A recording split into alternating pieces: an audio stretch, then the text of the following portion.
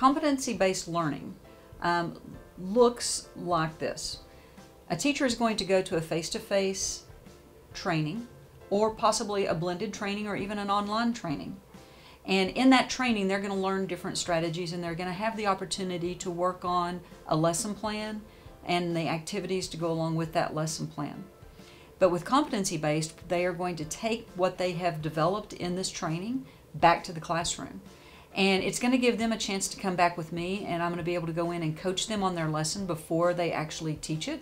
And then they're going to have the opportunity to teach the lesson.